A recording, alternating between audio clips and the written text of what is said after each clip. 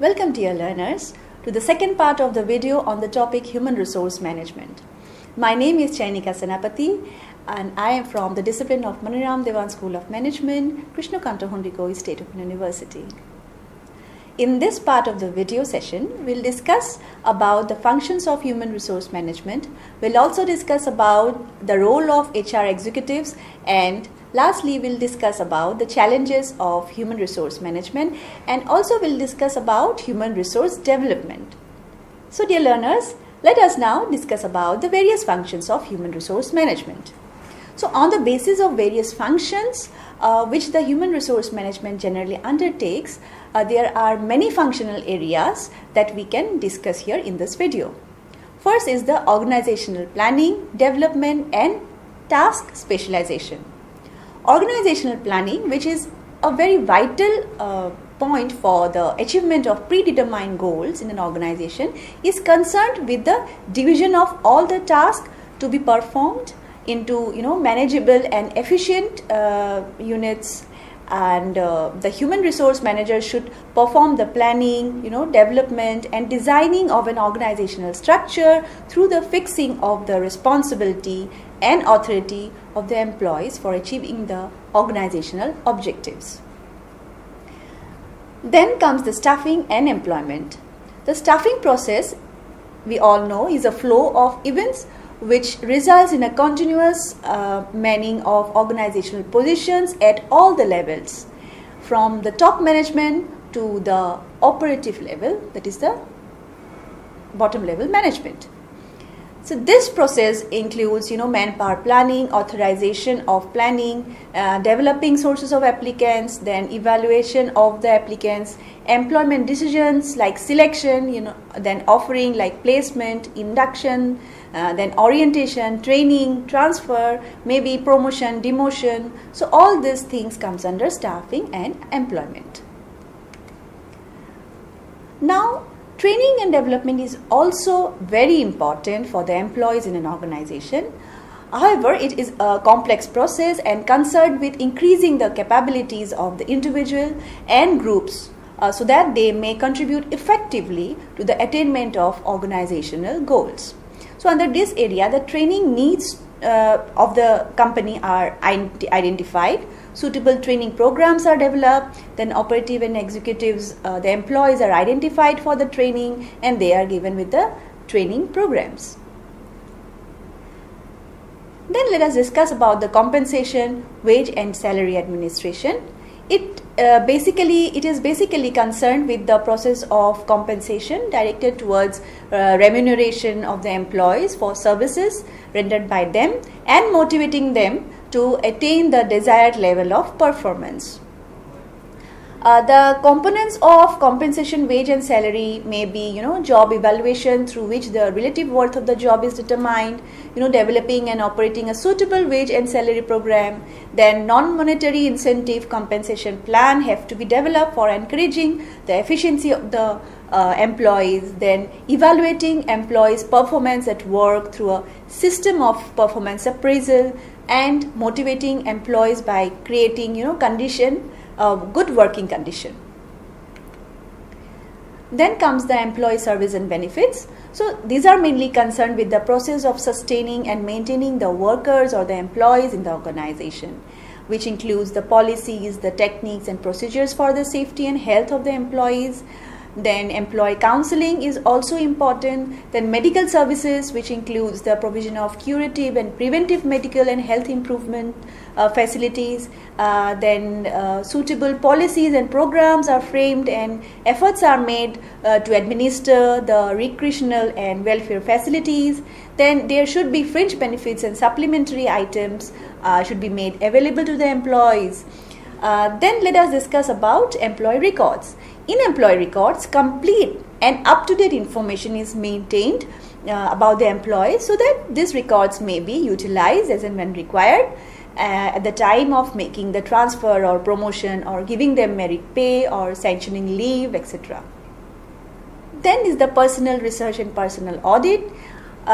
This area of human resource management is mainly concerned with the systematic inquiry into any aspect of broad question of how to make a more effective an organization's personal program, like recruitment, selection, development, then procedures and policies and findings submitted to the top executives, then data relating to quality, data related to wages, productivity, if there is any grievance, then absenteeism if it's there, then labor turnover, if there is strike or lockouts. Again, the personal research and in the personal audit comes the morale and attitude survey also. Now, dear learners, let us discuss about the role of HR executives. An HR executive performs all the basic functions relating to human resource, starting from recruitment till the wages and salary administration. So, an HR executive is the key member in the HR department and plays a very vital role or very important role. So, some of the major roles may be recruitment, then understanding the manpower requirement of each department, then understanding the requirement and then accordingly drafting a job description, then getting it approved from the concerned department, then securing candidates that match the desired skills, then communicating the employees employment status to the applied candidates, maintaining records, updating the database of the candidates, then doing a background verification of the shortlisted candidates.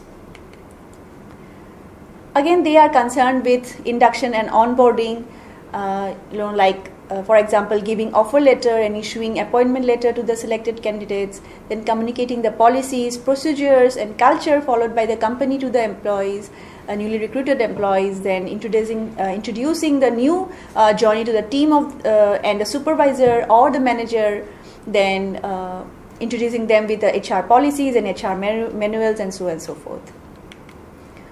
They also keep records of leave and attendance, keeping a track of the attendance of the employees, filling the leave forms or keeping the track of the leaves taken. Then they are also concerned with performance management. They help the appropriate authorities in doing the performance appraisal of the employees. Then they maintain a record and track on employees turnover and exit rate. They take necessary steps to engage and involve the staff of their work. Again, they are also engaged with the workforce management. Some of the major roles played by HR executive in HR work management would be, handling the staff properly, handling cross-cultural things, then, monitoring that there is no groupism in the organization due to which dissatisfaction arises.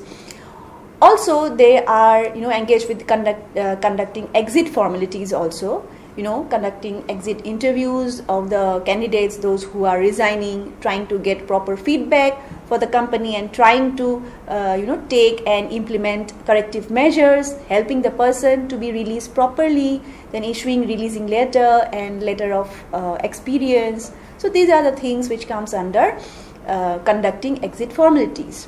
Again, they are also engaged with compensation and benefits, designing the salary structure or helping employees save tax by advising them on tax benefits.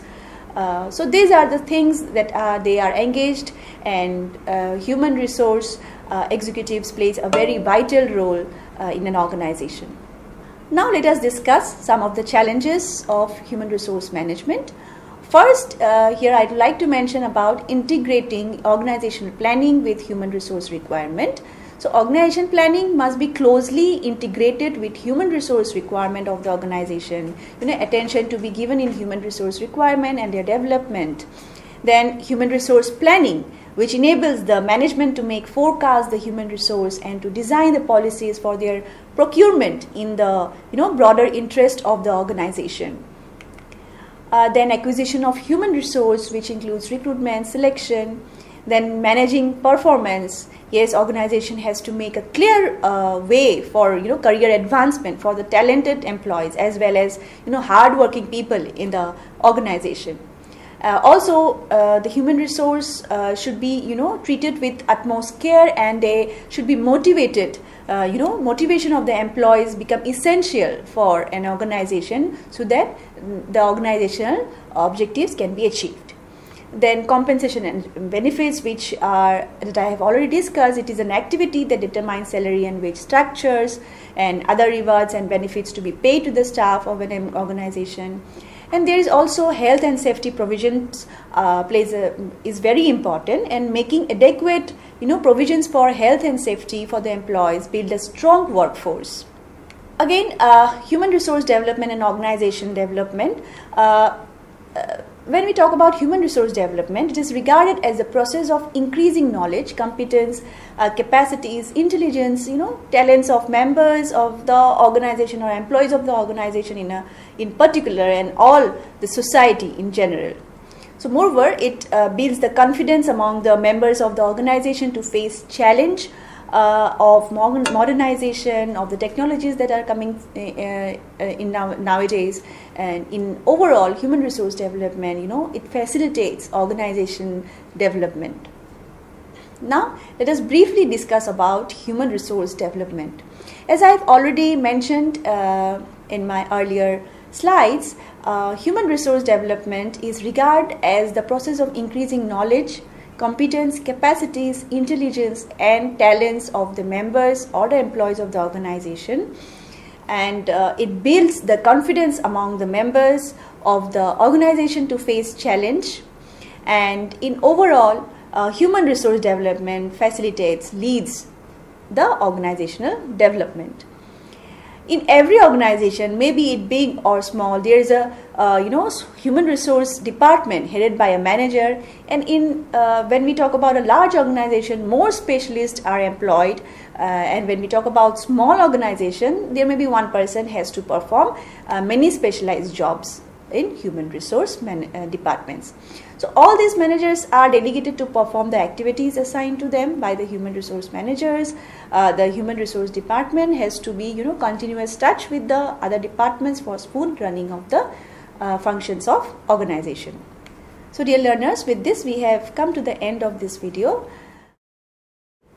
The concept of human resource management has been divided into two videos that I have said. In the first part, we discuss about the concept and evolution of human resource management, and in the second part, we discuss about the functions, the challenges of human resource management. Also, we discuss about human resource development. So, human resource, as I have already said, are the vital elements of an organization, which means an asset or wealth that can be drawn upon for aid as and when required. So dear learner, thank you so much for watching this video. We'll come up with some other videos with different concepts in human resource management.